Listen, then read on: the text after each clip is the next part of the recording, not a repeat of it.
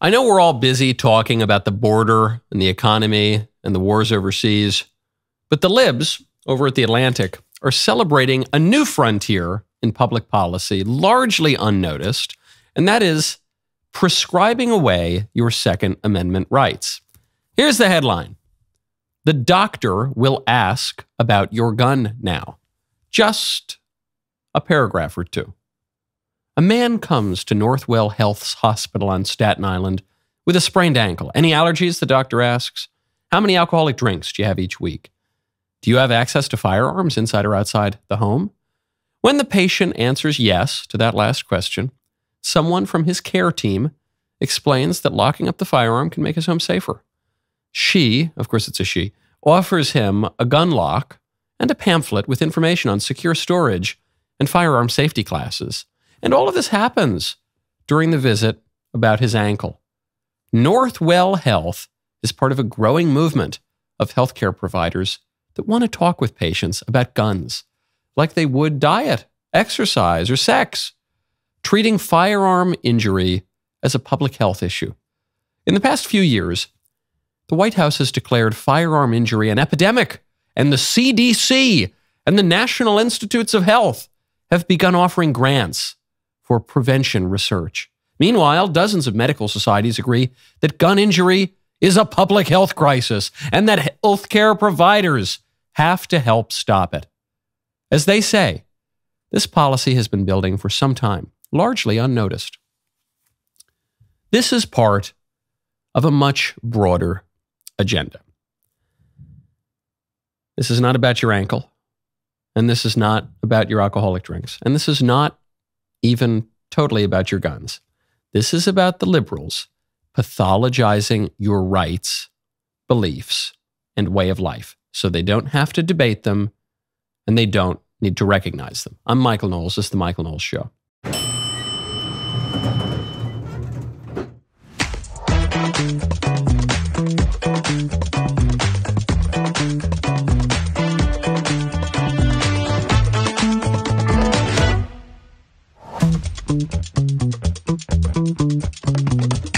Welcome back to the show. Trump has 9 lives. That's not true. He has 90 lives. He has 900 lives. President Trump, at the last moment, has just posted the $175 million bond that was required to prevent the New York Attorney General, Letitia James, from stealing his buildings. She was there. She was so close. Wile E. Coyote was just about to take Trump Tower, and then Roadrunner Donald got away. We will get to that in just a moment. First, though, speaking of science and progress, the governor of Michigan, this is Gretchen Whitmer, she's a big promoter of science. All the liberals are big promoters of science. And so their public policy, it's just a matter of science. It's not a matter of eternal questions and first principles and public debate and your preferences and your right to govern yourself. It's just a matter of science. And so Gretchen Whitmer was asked about an increasingly controversial public policy question, and that is the surrogacy industry, the baby store, and IVF, which really come down to the same questions we've been debating with abortion for a long time, which is, does human life really begin at the beginning of human life? By definition, it does. Okay, then are we going to treat the humans like humans, or are we going to treat them like products to buy and sell? Or are we going to treat them like trash or like a pathogen to be destroyed? How do we treat people? Gretchen Whitmer has asked this specifically about the surrogacy industry. Here's her answer. On that ruling in Alabama, you have not said whether or not you agree that frozen embryos are considered people. What is your position on that? You know, who cares what my position is, Kaylin? What matters is what the parents and their doctor agree is whatever is right for them, how they define it. That's the only one whose opinion should matter. Not a judge, not a politician, not a governor from a different state. That's what the fundamental question is here. Are we going to empower Americans to make their own health care decisions and make decisions about how they go about starting their family and whether or not they go about starting a family? And that's what I'm fighting for here in Michigan. Oh, okay. Pretty weak sauce, Governor. The question that CNN is asking is, hey, governor, do you think as a matter of law, we ought to be able to slaughter babies or alternately put them in a freezer forever? And the governor of the state of Michigan says, what are you asking me for? I'm just a governor. I just make laws. Why are you asking me what I think the law should be? No, I don't want to answer that. It doesn't matter what I think. I'm just the governor, the people elected to make the laws. So stop asking me about the laws. No. All that matters is what the doctors say with their patients, which is that it's liberals playing a little trick here. It's a little bit of a shell game. They're trying to hide their politics. They're trying to hide their political philosophy. They're trying to hide their active measures in public life behind the facade of science. That's not my opinion. It's just the science. This isn't my political action. It's just individual rights or something like that. No one has ever seriously believed that there isn't a totally protected individual right to kill your babies or lock them in a freezer forever in America. It's a novel question brought about by a novel technology that draws on eternal principles and debates. And we elect public servants to make the laws for us and help to resolve some of those debates. The politicians are an expression of the desires of the people, and we elect them in part for their judgment, but they don't want to give us their judgment when they know that the answer is ghastly. Gretchen Whitmer wants to avoid the question here because she knows that it's kind of a lose-lose. Either she says, yeah, you can't just slaughter all the babies or throw them in a freezer forever, which alienates her infanticidal Democrat base, or she says, yeah, kill them all, kill all those babies, we're going to get them, which obviously alienates the moderates and the independents who don't think it's a great idea to go to the baby store and then kill them or freeze them willy-nilly. So she says, well, no, are you kidding me? It's not up to me. This is the conclusion of a political order based on slogans from the sitcom Friends. You remember Friends popularized that dumb slogan, no uterus, no opinion. Oh, you men, you think you get to have an opinion in our self-government over whether or not we murder a bunch of babies? No, if you don't have a uterus, then you don't get to use your reason and your conscience to determine whether or not we slaughter a bunch of infants in our ostensibly self-governing republic. No, you do. You do, actually. I can have an opinion on all sorts of things that will affect me more or less directly because I'm a citizen and I have reason.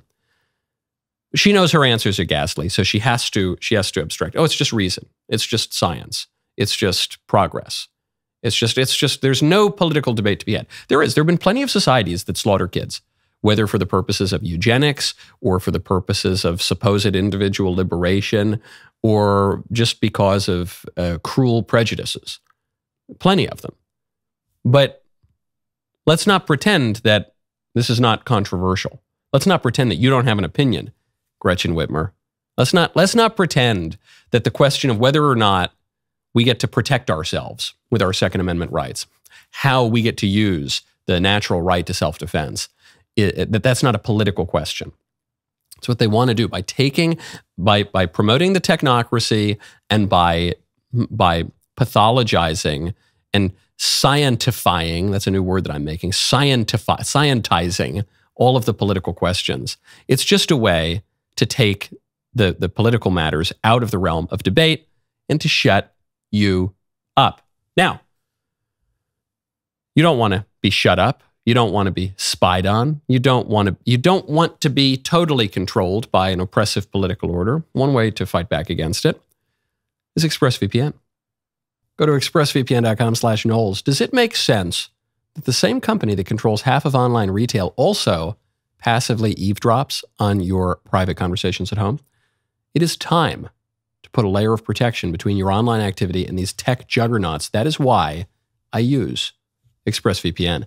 Think about how much of your life is on the internet. Sadly, every site you visit, the emails you send and receive, videos you watch, or messages you send get tracked and data mined. But when you run ExpressVPN on your device, the software hides your IP address so that big tech cannot use it to identify you personally. ExpressVPN makes your activity harder to trace and sell to advertisers. ExpressVPN also encrypts 100% of your internet data to keep you safe from hackers and eavesdroppers on your network. ExpressVPN is so easy to use. I can do it. You just press one button. Boom, you're protected on your phone, on your computer, on your tablet. It's fabulous. Stop handing over your personal data to the big tech monopoly that mines your activity and sells your info. Protect yourself with a VPN that I trust to keep me safe online. That is expressvpn.com/Knowles, Knowles, expressvpn.com/Knowles, Knowles, to get 3 extra months free. Go to expressvpn.com/Knowles right now to learn more. Speaking of science and progress, another Democrat politician, Pete Buttigieg, the Secretary of Transportation. He's returned from maternity leave. He is now going on Fox News, and he is explaining how important it is for Americans to give up the cars that they like to buy a bunch of dumb electric cars that many people don't like. Well, let's be clear. Consumers have wanted and purchased more EVs every single year than the year before. And, Tesla is facing more competition as GM and Ford and Stellantis and other competitive players start to make sure they get a piece of the EV market. Let's be clear that the automotive sector is moving toward EVs, and we can't pretend otherwise. Sometimes when these debates happen, I feel like it's the early 2000s, and I'm talking to some people who think that we can just have landline phones forever. The reality is that the automotive sector is moving toward EVs, and the U.S. can either fall behind China or we can claim the lead. It's just happening, guys. What? Imagine if we just clinged to landline phones, forever. That's a terrible analogy. Because in the case of electric vehicles versus regular cars, the electric vehicles are much closer to the landline phones, and the gasoline-powered cars are much closer to the cell phones. People like cell phones because they get to move around with them. They can take their phone calls anywhere. It gives them a lot more choice and mobility. The landline kind of tethers you and limits your ability to move, just as the electric vehicle does. You can't go on a cross-country road trip willy-nilly with an electric vehicle because the range isn't long enough. And once you run out, even on the best electric cars, you run out your 200-mile range at best. You're going to have to pause and then sit at the electric charging station for, even with the best cars, half an hour, maybe longer for the cheaper electric cars. It's not practical. You're not going on a road trip in that. You get a good old gas-guzzling car. You just drive. You hit the open road, and then your tank gets a little low. You pull over to one of the bazillion gas stations in America. You fill up. You're on the road again in less than 5 minutes. It's true that electric vehicles are newer, I guess, just as cell phones are newer than landlines, but it doesn't make them preferable. Not every new idea, not every new product is better than the old one. That is the prejudice of progress. That is Pete Buttigieg doing the exact same thing that Gretchen Whitmer is trying to do, doing the exact same thing that the libs at the CDC are trying to do with guns. They're trying to pretend that their vision of left-wing progress is inevitable. Well, actually, guys, the country, it's just moving toward electric cars. No, you're trying to make it move toward electric cars, and people don't want to. Actually, we've sold more electric vehicles this year than any year in the past. Yeah, you sold like 5 last year, and you sold 4 the year before. I mean, it's a little bit higher than that, but the reason he's even going on TV now to desperately defend electric vehicles is because even Tesla, which is sexy and cool, and it's run by the wackiest super genius billionaire that we've seen in our lifetimes, even Tesla is seeing declining sales. And he's trying to talk up Ford and Chevy. Ford and Chevy EVs are a complete joke. People don't really want this stuff. Even the really super sexy Tesla car, even that people are not that into, at least not yet. Stop trying to make this happen, but they won't stop trying to make it happen. And even worse, they won't stop gaslighting all of us and pretending that it's just happening naturally. The reason that there is any electric vehicle purchasing going on in the US is because the government is heavily subsidizing these cars, because the government hates gasoline and the government hates oil.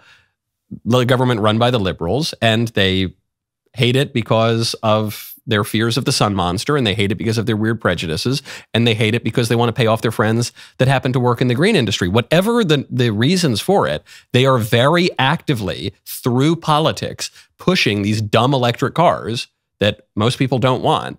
And then, that's fair enough, I guess that's politics, but they have the audacity to look us in the face and say, oh, no, this is just history, this is just science, this is just progress. No, it's not. I don't even have an opinion about guns. No, it's just the doctors say. The science says. Oh, no, I don't have an opinion about whether you should go to the baby store and buy a baby and then kill someone and throw them in a freezer. It's just the science. No, it's not. Own your own opinion, but they won't own their own opinion, which tells you a whole lot about their opinions, which is their opinions are largely indefensible. So they have to remove themselves from them, including Mayor Pete. It is not backed up by consumer preferences. It is not backed up by history. The electric vehicle keeps dying. It keeps flopping. It is not backed up by logic. The gasoline cars are just much more versatile. They're simply preferable right now to the electric vehicles. So they got to lie. They got to lie and just kind of force us. Now, speaking of progress, it's not only the Democrats I want to knock today. Sometimes the Republicans, they drive me crazier than the Democrats. There's a Republican attorney general in Oklahoma. This attorney general, Gentner Drummond, just personally argued a case before the Oklahoma Supreme Court against a Catholic charter school in his state. Huh? What? You got a Republican attorney general who is looking at the development of charter schools. I don't know. Call me a crazy old-fashioned conservative and Republican. I thought that was good.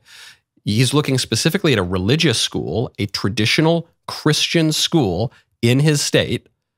Catholic schools have probably the best track record of education in the entire history of the West. He's looking at that, and he's saying, I'm going to fight that. Of all the things I'm going to fight today, this is what I'm going to fight. And why is he going to fight it? He's going to fight it because he is opposed to taxpayer-funded religion. This is a man, he's a real Republican. He's a man who wants a firm separation between church and state. He's a real conservative. That's why he's going to push for what? Totally secular education, totally secular public life. With conservatives like this, who needs liberals? And then what's his specific argument? This is what he says. Today, Oklahomans are being compelled to fund Catholicism. Because of the legal precedent created by the board's actions, tomorrow, we may be forced to fund radical Muslim teachings like Sharia law. If we, as conservatives, permit and encourage public Christian-tinged education, next thing you know, we're going to have Sharia law in Oklahoma. Are you kidding me? So absolutely pathetic. There is a criticism sometimes of conservatives that the only thing we conserve is the liberal policies of 5 years ago. This guy proves it. This guy proves it. The total separation of church and state, the total secularization of society, that's not a conservative policy. That is a very, very liberal policy, a very new liberal policy that only begins to crop up in the middle of the 20th century. The notion that we can't have taxpayer-funded religious instruction, Bible in schools, we can't have that. This is America. That's an extremely liberal left-wing policy. And you got this guy, this Republican, Gentner Drummond, arguing it as Mr. Rock-ribbed conservative. Absolutely pathetic. Now, what's his fear? His fear is, well, look, maybe Catholicism's fine, but how are we to make a distinction between Catholicism and Islam? I don't know. We did it pretty well for the first 200 years of our nation's history. How can we tell the difference between traditional Catholic education and Sharia law? I don't know, because we're not complete idiots and we have faculties of reason and discernment and judgment. How about that? We're not just complete dummies and we can tell the difference between one thing and a thing that is very different from that first thing? Are you kidding me? If the Attorney General of Oklahoma can't tell the difference between a traditional Christian education, which has been the backbone of America when we've been successful, the backbone of our whole civilization, and Sharia law, then resign, because you clearly don't know anything. No, but his fear is, maybe I can tell the difference, but we can't make these kinds of distinctions in public life. If we fund a Christian display somewhere, well, we're going to have to fund the satanic display that we saw in that state capitol about 2 or 3 months ago. No, we don't. We don't, actually. We have had public Christian displays for all of American history. And for most of American history, we have not tolerated satanic displays. And we've had a nice policy of religious toleration, and it has come up organically through the culture and the traditions from our country, which was founded by extremely zealous Christians of varying sects and denominations. And it's worked out just fine. And we don't need to be so obtuse as this attorney general in Oklahoma is being, and we can acknowledge that we can make distinctions between these things. And we don't need to just cede the entire educational apparatus to the libs to make some dumb hypothetical point about Sharia law in Oklahoma. Well, to stop this hypothetical problem that is almost certainly never going to happen in Oklahoma, of all places, we're going to cede the entire educational ground. By the way, the educational sector is one of the most important aspects of a society because it crafts the future of your society for generations. Yeah, we're going to cede that whole thing to the atheists and the secularists and the liberals because I'm afraid that Mohammed bin Salman is going to invade Oklahoma and implement Sharia law. With conservatives like this. Who needs liberals? Now, speaking of policies, some of which are better than others, when you want to pick a really good policy, you got to check out Policy Genius. Go to policygenius.com/Knowles. Spring is here, baby. With all the changes happening outside, there's no better time to start shopping for life insurance with Policy Genius as part of your financial planning for the year. Getting life insurance today means you will have peace of mind so that if something were to happen to you, your family could recover expenses while getting back on their feet. Policy Genius helps you compare your options from top companies, and their team of licensed experts is on hand to help talk you through it. Policy Genius is licensed, award-winning agents and technology that make it easy to compare life insurance quotes from America's top insurers in just a few clicks to find your lowest price. Even if you already have a life insurance policy through work, it might not offer enough protection for your family's needs, might not follow you if you leave your job. With Policy Genius, you can find life insurance policies that start at just $292 per year for $1 million worth of coverage. Some options offer same-day approval and avoid unnecessary medical exams, save time and money, provide your family with a financial safety net using Policy Genius. Go to policygenius.com/Knowles, KNWLES, to get your free life insurance quotes and see how much you could save. policygenius.com/Knowles. Speaking of schools, an Illinois high school has just decided to create gender-neutral bathrooms. We all know about gender-neutral bathrooms. You might see them in your workplace. You might see them in a college or a university. Now we're starting to see them in high schools. This clip comes to us by way of our friends over at Libs of TikTok. This is a clip from Edwardsville High School debating the policy. A passionate debate over millions of dollars going toward building new gender-neutral bathrooms at Edwardsville High School. Some parents and others upset over this idea. Who watches the watchers? But using our tax money that I earned, to do something I oppose is just so wrong. Shouldn't even be a consideration. It's wasting the public's time. Thank you. But others, including a current transgender student, argue the opposition is fear-mongering and that these bathrooms are safe. From my experience as a transgender man, I rarely have ever felt safe in a public restroom. This is an excellent opportunity to validate them as they are, to make education a safe space for them. I commend the board on moving forward with this. I encourage you to do so, and I thank you for your time. Take a look at your screen. These are renderings of the common area bathrooms boys and girls would share at Edwardsville High, featuring private, fully enclosed stalls for each student. Okay. Put aside for a second what we know about the implementation of transgender bathrooms, the really dark stuff, like the Loudoun County story, which the DailyWire broke, which helped to get Glenn Youngkin elected governor of Virginia, where in the name of pro-trans policies, the school allowed men to go into the women's bathroom and a girl got raped there. And then, because they didn't want it to become a big news story, the superintendent just moved the kid to a different school. Guess what? He did it again.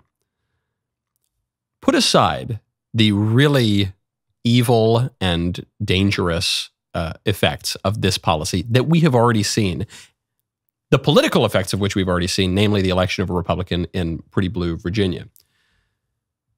Just take yourself back to high school. You're back in high school, hormones coming out of your pores, looking for an opportunity to go steal away for a little bit during the day with your honey. And then you find out that you and your girlfriend or you and your boyfriend can just like hightail it into the bathroom in between classes. And do you think it's going to turn out well? Is all I'm asking. I'm not saying that every kid is going to, but do you think, just using your common sense, that taking kids who are the most brimming with hormones, probably the least able to control their lusts and attractions to the opposite sex that they will ever be in their entire lives, do you think giving them a private area in which people are regularly undressing, where there are no cameras, where there's no prying eyes of the security guards or the teachers or the counselors, to just go and like kind of just steal away for a little bit, do you think that's a good idea? I would say probably, and this is my own experience of high school and just remembering, just kind of knowing how boys and girls interact with each other, that would seem like a bad idea to me. Every sober-minded person forever would have recognized that that's probably not the wisest idea. So why are we promoting this now? The only way that one could come to the conclusion that it's a good idea to let boys and girls go off privately in school in a shared space without any supervision now is because we have systematically denied common sense, basic facts about human nature for so many decades now. The whole reason that this is a political issue now is because we've got to pretend that a boy can become a girl, which everyone knows isn't true. When the girl gets up there and speaks at the school board meeting and says, as a trans man, I just don't feel safe. And you pity the girl because she's so confused and she's been totally failed by her family and by her community. You want to tell her, no, girl, your problem is not that they're not letting you into the opposite bathroom. Your problem is that you're living totally out of accord with reality, and you're pursuing your and they're being affirmed by people around you. No one thinks that girl is being set up to flourish, or that guy. They need to be affirmed as who they are. The whole point of education is to help you to better see the truth and to make sense of your freedom and to live in accord with reality and to flourish. And this guy is saying, well, really for education, we just need to make sure that these people are allowed to live in fantasy land ever more so every single day. That's the opposite of education. That's called maleducation. That's just the first part. Then we have to deny that sometimes teenagers get up to bad stuff, that when boys and girls as teenagers get close to each other and there's no supervision, sometimes, they get a little frisky. We have to deny all of these things because those facts are not politically correct, or they're deemed offensive to some people, or they just don't accord with the liberal utopian vision. So the consequence is going to be now we're not even going to be able to conserve the men and women's bathroom in high schools. And then I guarantee you're going to see squish Republicans 10 years from now who they're going to sound like the Attorney General of Oklahoma. They're going to say, hey, wait a second. Can you believe these radical Leninist leftists are trying to take away our transgender bathrooms?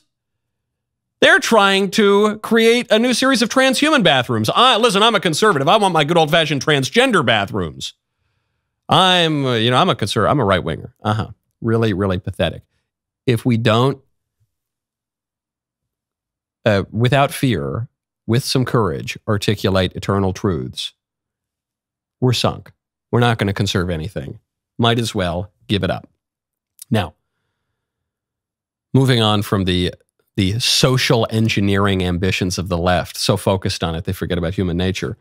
We got to stick on the weird trans stuff for a second, because Democrat political strategists are recognizing that this issue, specifically Biden's exaltation of the Trans Day of Visibility on Easter Sunday, is a bad look.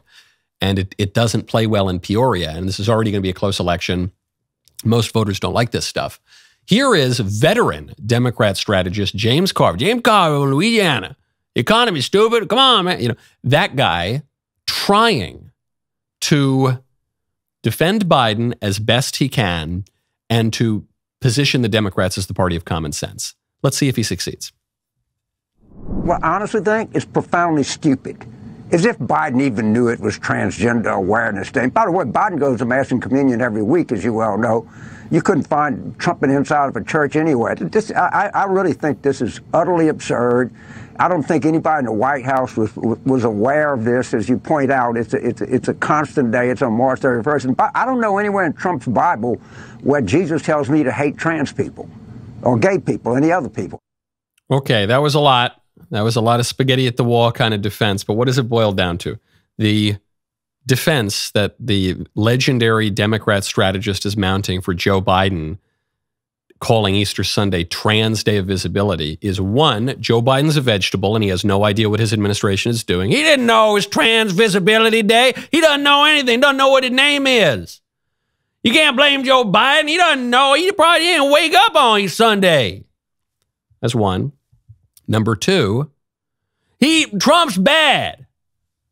That's it, basically. He says, Biden goes to Mass every Sunday and receives communion. He should not receive communion because he's in a persistent state of grave mortal sin because, among other things, of his scandalous public support for infanticide, which is a non-negotiable political issue for the Holy Catholic Church.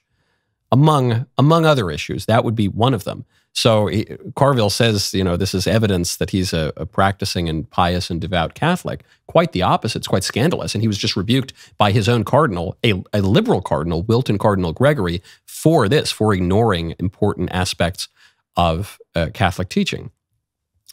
Don't forget, the Catholic faith is not like a lot of religions, which are kind of more individual focused and you do you and follow your conscience. Always let your conscience be your guide. Obviously, there's a role for conscience, but the Catholic faith is dogmatic, hierarchical. There are priests and bishops and a pope. There is authority here. And the authorities are saying, hey, Joe Biden, you need to repent. You are not doing this correctly. But he ignores that. Doesn't matter. James Carville, that point is totally lost on him. He said, Ned got Donald Trump. He's real bad. He's a bad guy. Yeah, okay. Wow. Okay, if that's your best defense, then I feel pretty good about Republicans' chances in November. I'm sure there are actually some circumstances now that are making me feel a little less good. But if it were a totally fair election and this were the debate, this is the best the Democrats have. The president has no idea what's going on, and Trump is a meanie. Orange man is bad. Wow, they got nothing. They got nothing on any political issue, and they got no way to defend their guy. Meanwhile, and then we'll move on from Trans Day of Visibility until the Democrats announce it again next year. Who knows? Maybe they'll do it on Christmas Day next year. There was this priestess who I don't know what denomination she purports to be a pastoress of, but this priestess lady was celebrating, specifically from a Christian perspective, the Trans Day of Visibility. Happy Transgender Day of Visibility. It is coming up this Sunday. And so for all of my trans friends, I am sending so much love to you. Everyone who is able to be visible as their most authentic self.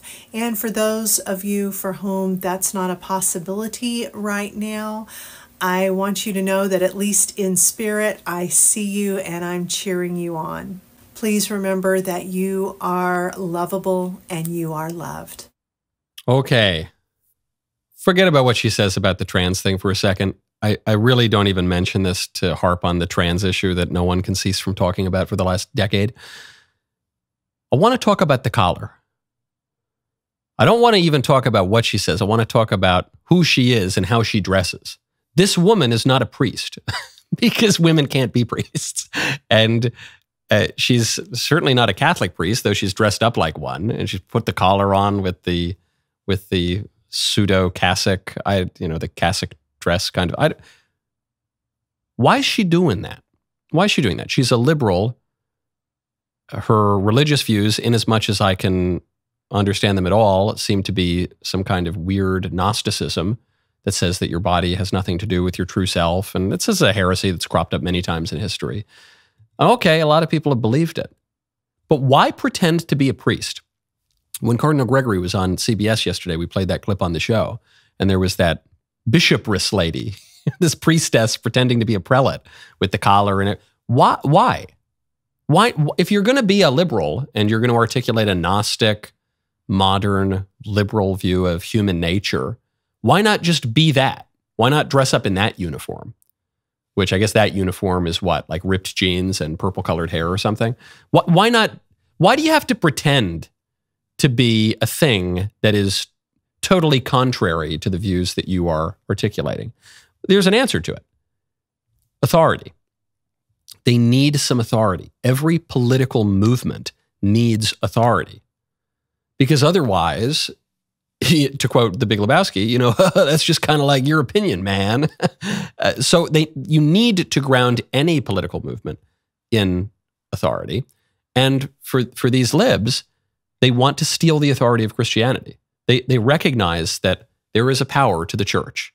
The church, whether you love the church or hate the church, it's the only institution from antiquity that still exists. And that remains strong for all the scandals and all the problems. And it actually remains very strong. How is that? I don't know. There's something to it. Love it or hate it. As Chesterton pointed out, it can't just be nothing. It can't just be mid. It's either got to be really, really good or really, really bad. But it's remarkable. And the libs know that. And so they try to steal that authority a little bit. I think very unpersuasively. I don't think that lady's fooling anyone.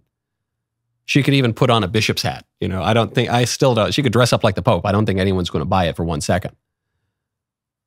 But the fact that they have to play dress up like this, the fact that they have to, even beyond religion, that they wrap themselves in the flag, that they have the aesthetics of a kind of tradition, the tone of a kind of tradition, even as they try to undermine that. It tells you a lot about where they know that the people are and what they know the people want to follow. The Daily Wire decided to give my friend Matt Walsh a robe, a gavel, and an all-new series introducing Judged by Matt Walsh on Daily Wire Plus. I have been as excited for this series as I have been for any new series. This has been in the works for quite a long time. We've all kept our mouths shut about it. Matt Walsh, as a judge, is as hilarious as you would imagine. Shockingly, the cases are real. The people you see are real. And yes, his decisions are legally binding. I'm not joking. Take a look at the official trailer for the new Daily Wire Plus series, Judged by Matt Walsh, now. All rise for the Honorable Judge Walsh. Please be seated. Miss Goldstein, Mr. Bentley, Mr. Outerbridge, Miss Spicer, Your Honor. Mr. Barney, Yes, Your Honor. Miss Singh. Yeah. At 30,000 feet, my lips exploded. Why would I pay rent to somebody who had sex with my sister? A dog bit my finger. He's allergic, like the grass. If he didn't want me to drive the car, he would have took the key and had it with him. Has anyone told you you're the worst negotiator that's ever lived? I've never been more annoyed than I am in this moment.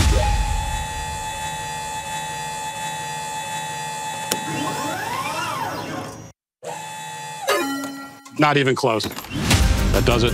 Please get the hell out of my courtroom.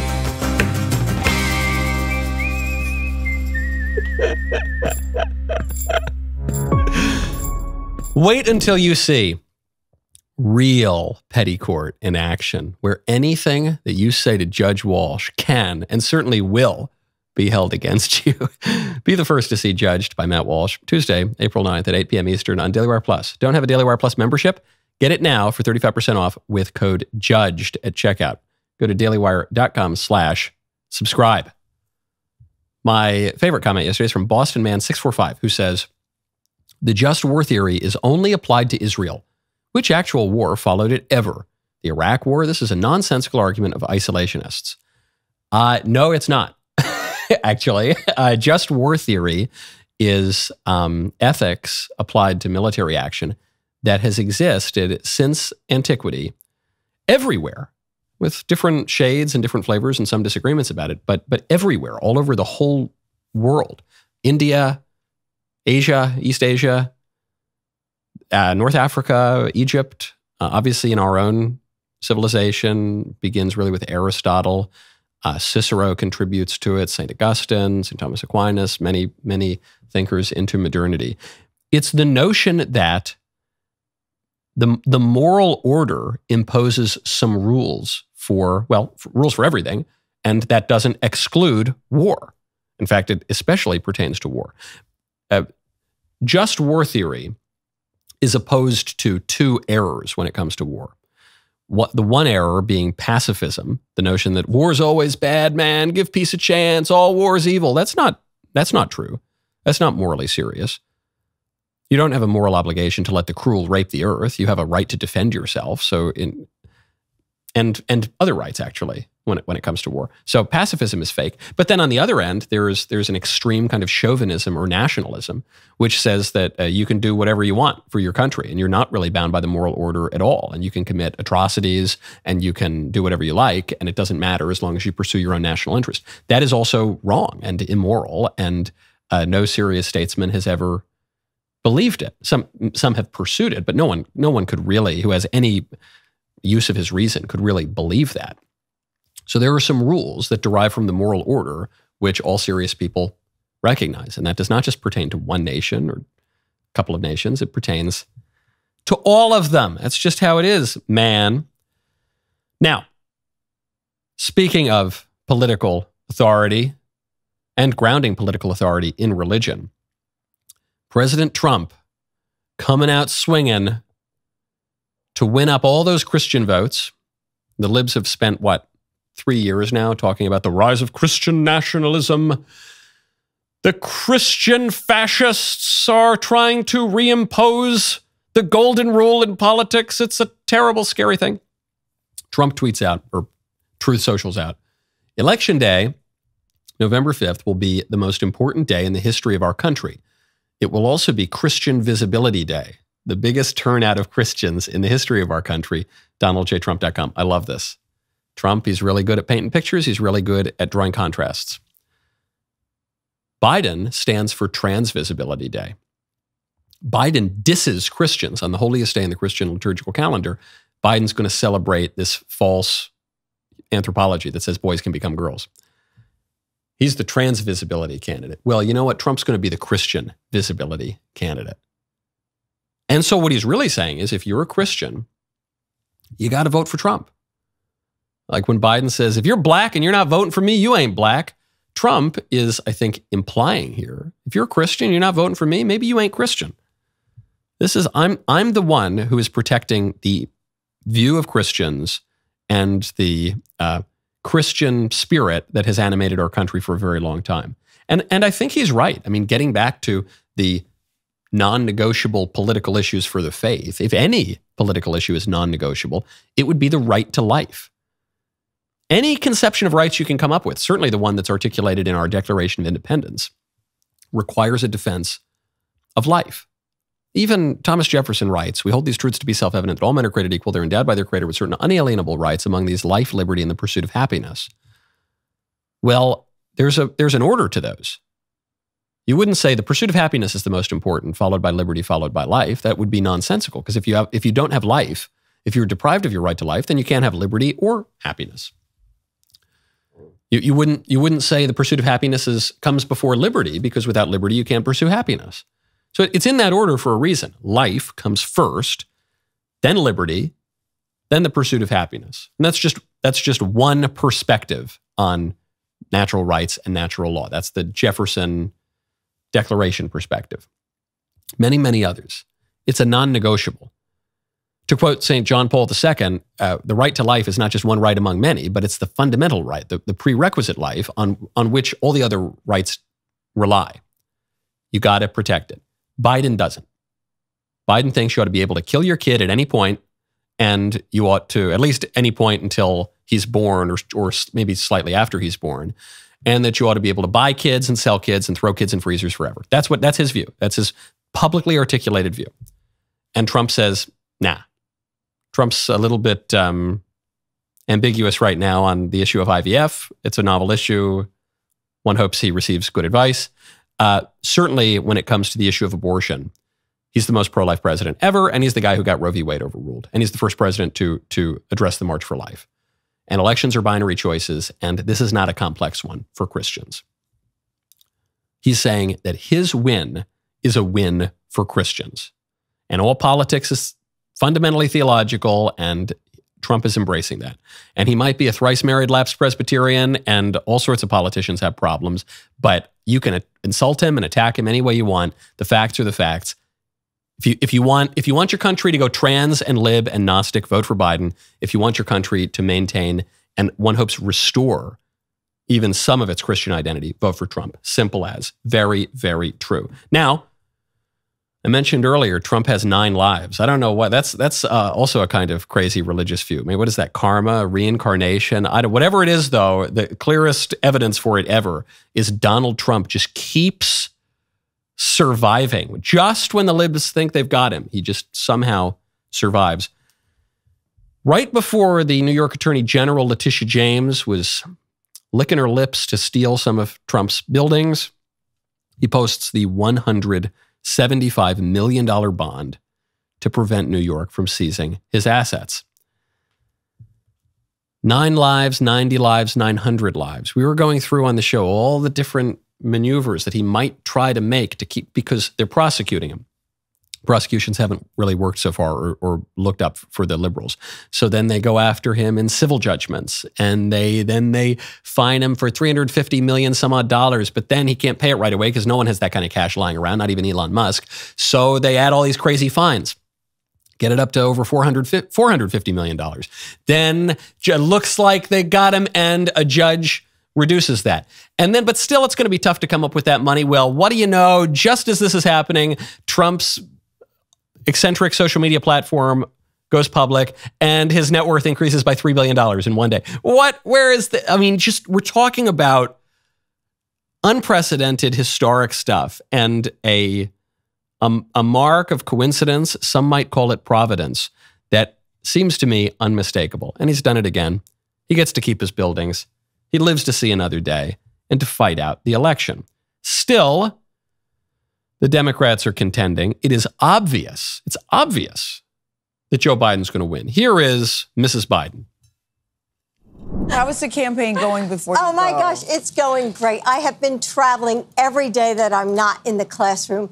People are excited, and I really feel like, people know the choice this election. They can choose chaos, or they can choose steady wisdom, experience. So there's not a part of you that's a little worried because you seem to be off kilter a little bit. No, I feel that Joe will be reelected. But when these polls, like the Wall Street Journal one, land in the White House and he's losing in all the battleground states. No, he's not losing in all the battleground states. He's coming up, and he's even or doing better. So you know what? Once people start to focus in and they see their 2 choices, it's obvious that Joe will win this election. All right. Okay, obviously she's going to defend her husband.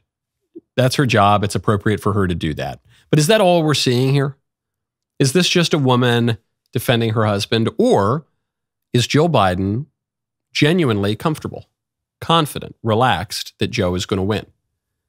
Are the Democrats, take Joe Biden out of it, are the Democrats comfortable, confident, relaxed that Joe Biden is going to win?